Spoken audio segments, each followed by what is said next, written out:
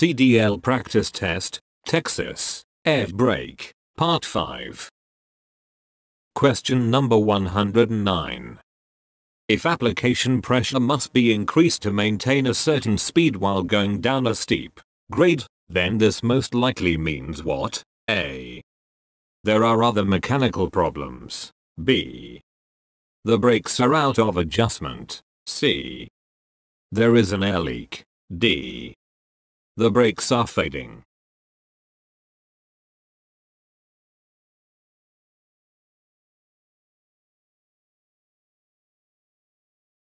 The correct answer is here. D.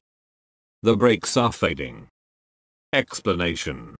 When application pressure must be increased to maintain a consistent speed, it most likely means the brakes are fading. The driver should slow down and use a lower gear.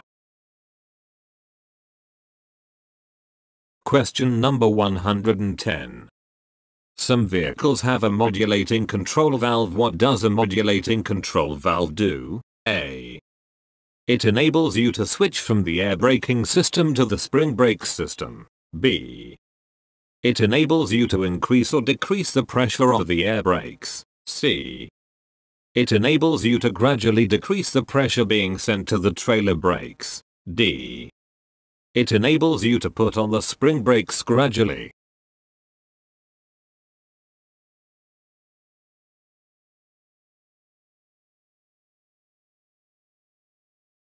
The correct answer is here. D. It enables you to put on the spring brakes gradually. Explanation. The modulating control valve is a control handle on the dashboard that enables you to gradually apply the spring brakes. The more you turn the valve, the harder the brakes are applied. Question number 111. How can you tell if your vehicle is equipped with an anti-lock braking system? ABS. A. ABS is still optional. B. Check if the vehicle was manufactured after 2010. C. Check if the vehicle was manufactured after 2000. D. Check if the vehicle was manufactured after 1998.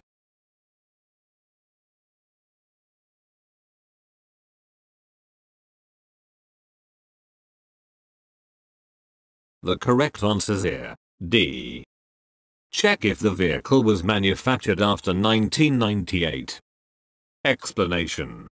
Vehicles manufactured after 1998 are required to have anti-lock brakes. They also have a yellow ABS malfunction lamp.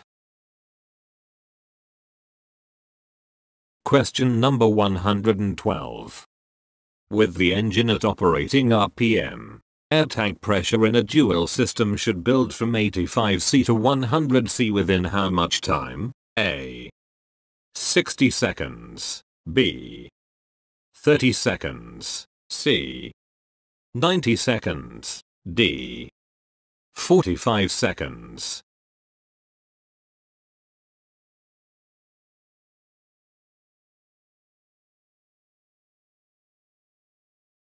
The correct answer is here. D. 45 seconds. Explanation. In a vehicle with standard air tanks, the time it takes to increase from 85C to 100C should be about 45 seconds. If the pressure does not build fast enough, the pressure may become too low while driving, which can be dangerous. Question number 113. What is the best way to test your vehicle's low air pressure warning signal? A. With the engine off, step on and off the brake pedal to lower the air pressure below 60C. B. Manually let the air out of your brakes and see if the signal comes on. C. Pump the brakes until the air pressure drops below 30C. D. Pump the brakes while your vehicle is fully on.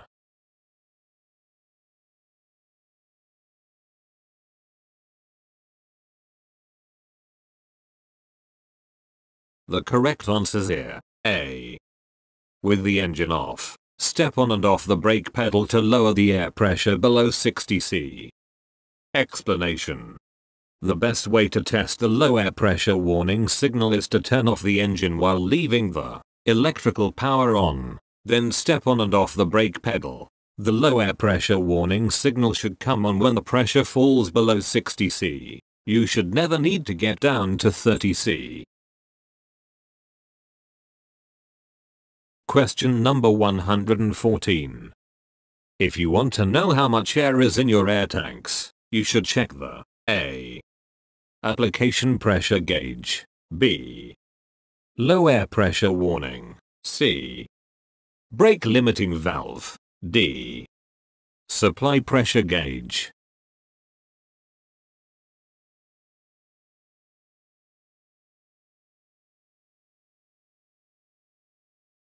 The correct answer is here, D.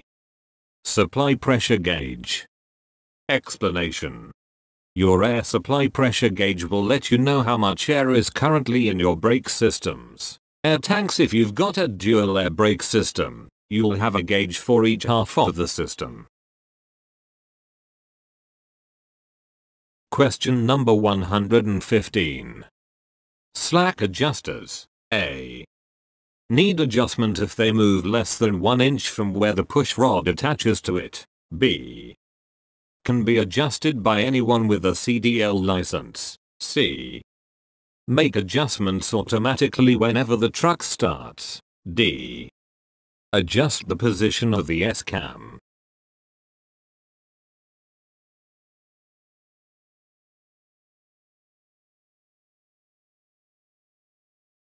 The correct answer is here, D.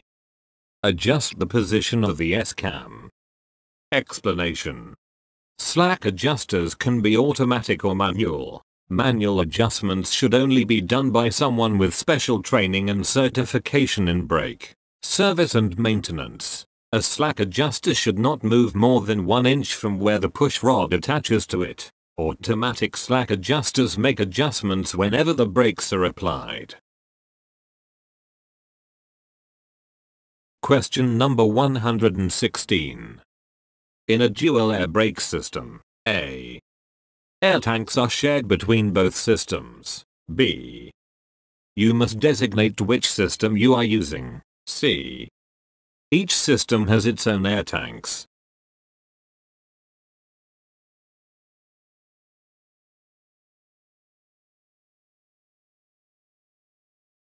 The correct answer is here, C. Each system has its own air tanks. Explanation. There are 2 air brake systems in a dual air brake system. The systems share a set of brake controls, but each system has its own tanks, hoses, and lines. Question number 117. What color are ABS malfunction lamps? A. Orange. B. Green. C. Blue. D. Yellow.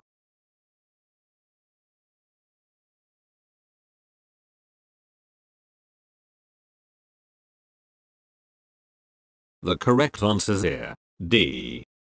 Yellow. Explanation. Vehicles with anti-lock braking systems, ABS, have yellow malfunction lamps. Question number 118. The emergency brake system uses parts of what brake systems to stop the vehicle in case of a brake system failure? A. The disc brake and parking brake systems. B. The disc brake and emergency brake systems. C. The service brake and emergency brake systems. D. The service brake and parking brake systems.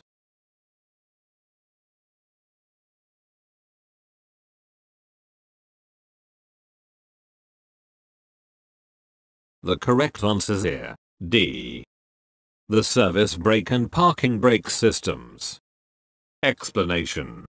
If the brakes fail, the emergency brake can use parts of these 2 systems to assist in stopping the vehicle. Question number 119. Most heavy-duty vehicles use air brake systems. A. Single. B. Triple. C. Quad. D. Dual.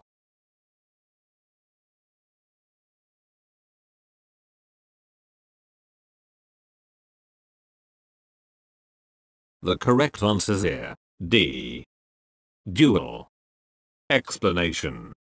The majority of heavy-duty vehicles are equipped with dual air brake systems. Question number 120. To use the stab braking method in an emergency situation, you should A.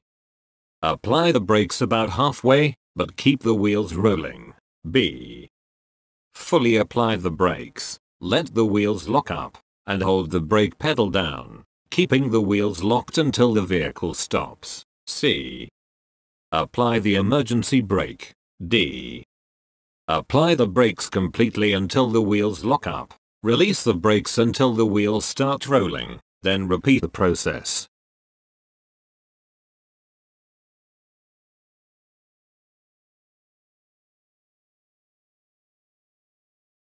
The correct answer is here. D. Apply the brakes completely until the wheels lock up. Release the brakes until the wheels start rolling, then repeat the process.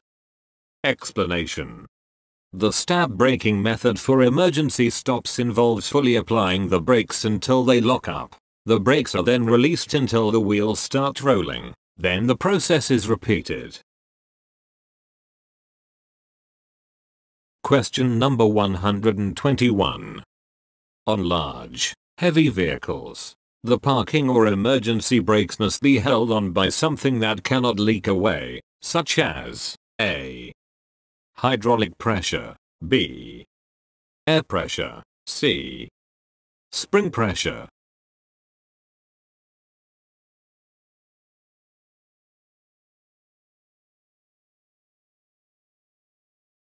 The correct answer is here. C. Spring pressure. Explanation.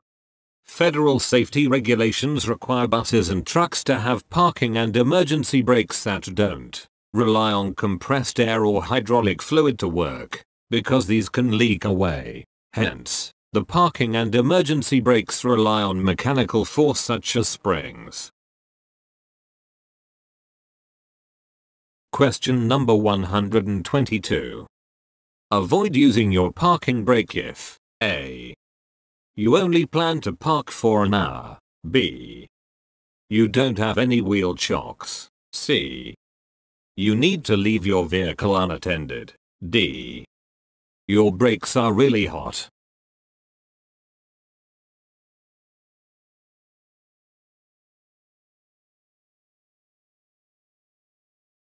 The correct answer is here.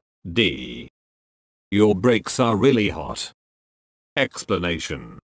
Don't use your parking brake if your brakes are too hot. This could damage your brakes. Also, avoid using the parking brake if your brakes are wet in freezing temperatures. They might freeze, leaving the vehicle unable to move. Question number 123. At what measurement is the safety valve usually set to open? A. 250 C. B. 100 C. C. 150 C. D. 200 C.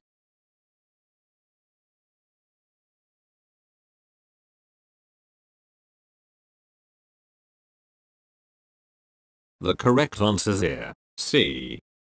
150 C. Explanation. The safety valve, which protects the system from excessive pressure, is usually set to open when the system reaches 150 C. Question number 124. When you apply the brake pedal, the brake shoes and linings are pressed against the A. slack adjuster, B. S-cam, C. brake drum.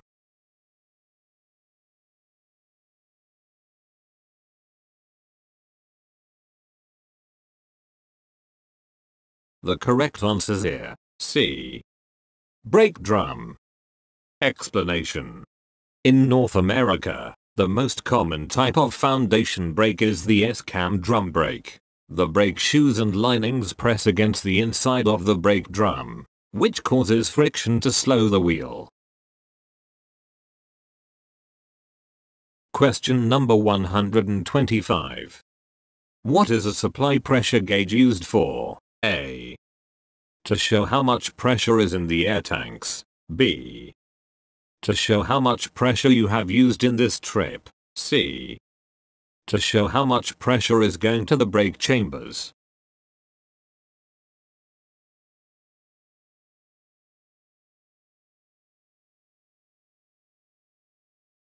The correct answer is here. A.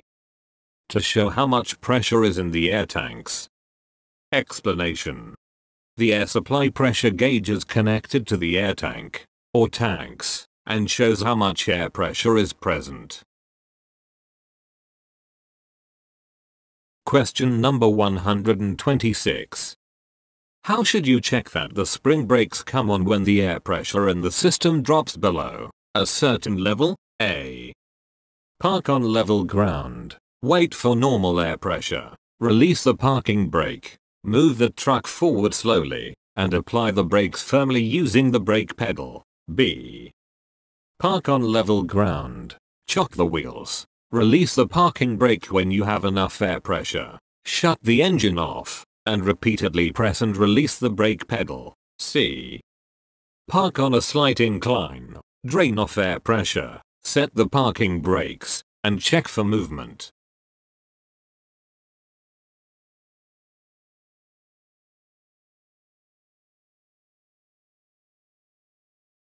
The correct answer is here.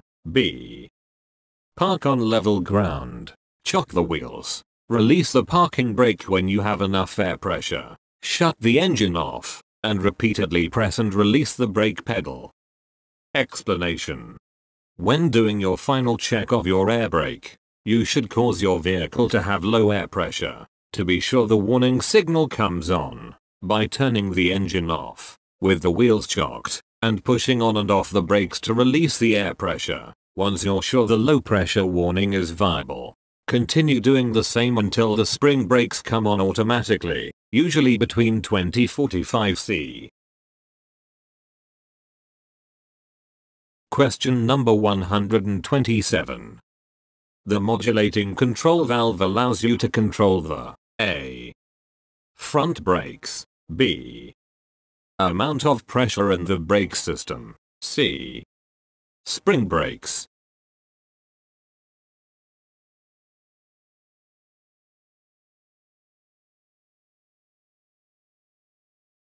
The correct answer is here. C.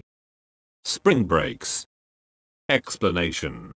In some vehicles the control handle on the dashboard may be used to apply the spring brakes gradually. This is called a modulating valve. It is spring-loaded so you have a feel for the braking action. The more you move the control lever, the harder the spring brakes come on. They work this way so you can control the spring brakes if the service brakes fail. When parking a vehicle with a modulating control valve, move the lever as far as it will go and hold it in place with the locking device. Question number 128. Air brakes used to make the brakes work. A. Compressed air. B. Hydraulic fluid. C. Natural gas.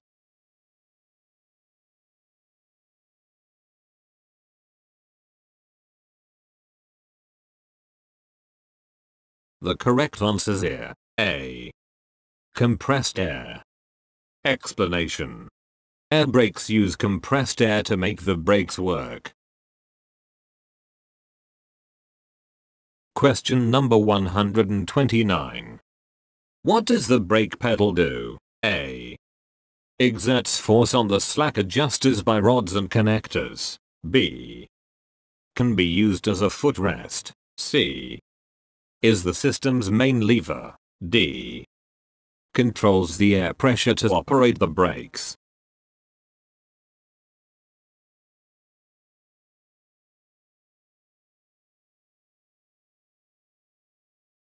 The correct answer is here. D. Controls the air pressure to operate the brakes. Explanation. You put on the brakes by pushing down the brake pedal, also called the foot valve or treadle valve. Pushing the pedal down harder applies more air pressure. Letting up on the brake pedal reduces the air pressure and releases the brakes. Question number 130. Typically, the air compressor should start pumping at about A. 125 C, B. 100 C, C. 150 C.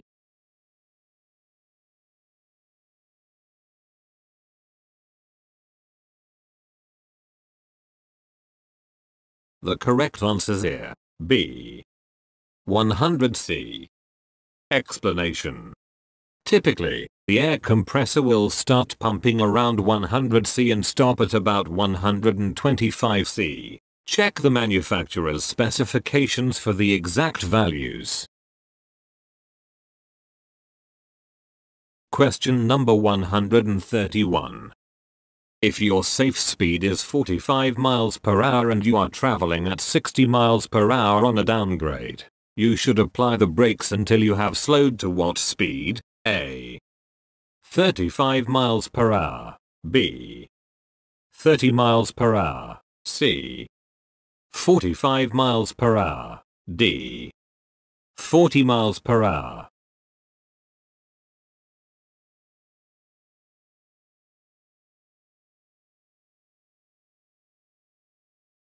The correct answer is here. D.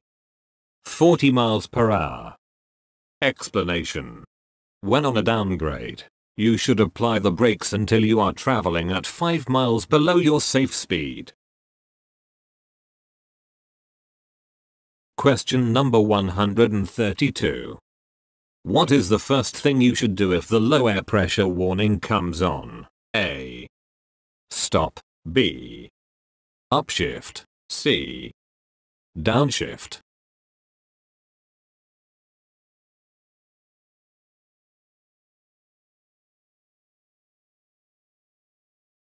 The correct answer is here. A. Stop. Explanation. If the low air pressure warning comes on, there may be a leak in the system. Pull over and park your vehicle as soon as possible. If the air pressure drops too low, the spring brakes will come on automatically, which will stop your vehicle, but not necessarily in a safe way. Sudden application of the spring brakes while you're driving might result in a skid. Question number 133. Why are front brake limiting valves not present in newer trucks? A. They are, but they are just automatic. B. The braking systems of newer trucks are incompatible with front brake limiting valves. C. Front brake limiting valves were not reliable and were sometimes responsible for brake failure. D. They were found to actually reduce the stopping power of a truck.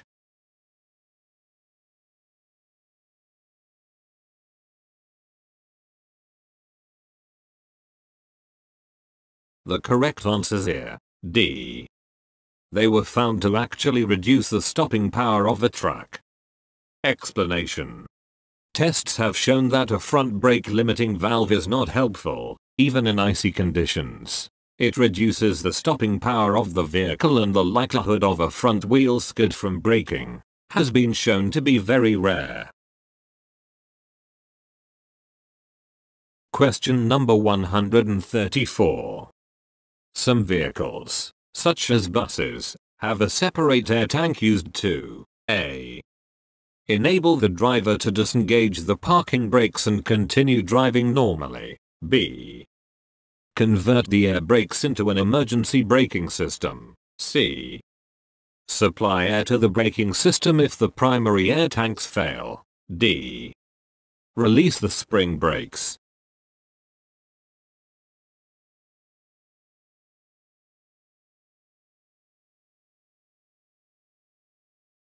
The correct answer is here.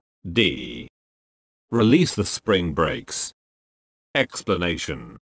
Some vehicles have a separate air tank used to release the spring brakes in the case of an emergency. This allows the vehicle to be moved. Careful planning must be used, though, as there is only enough air to move it a short ways.